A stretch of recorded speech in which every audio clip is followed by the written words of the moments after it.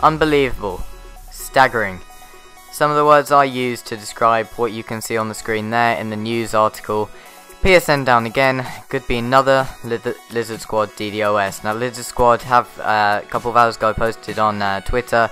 They were mocking Sony, and then after that they asked them what sort of security they used.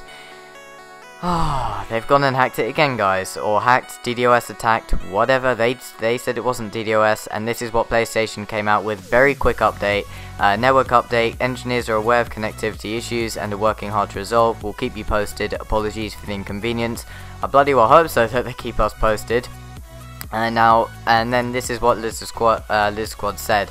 So yeah, at Prolexic, I searched them. They're a company that have to they help to stop DDoS attacks. So basically, guys, comment down below really quickly if you're having connectivity issues. My app's still working fine, my PS3 is working fine, but then I know that people on the PS4 are having issues, so I think it might be spreading to the PS3 soon again.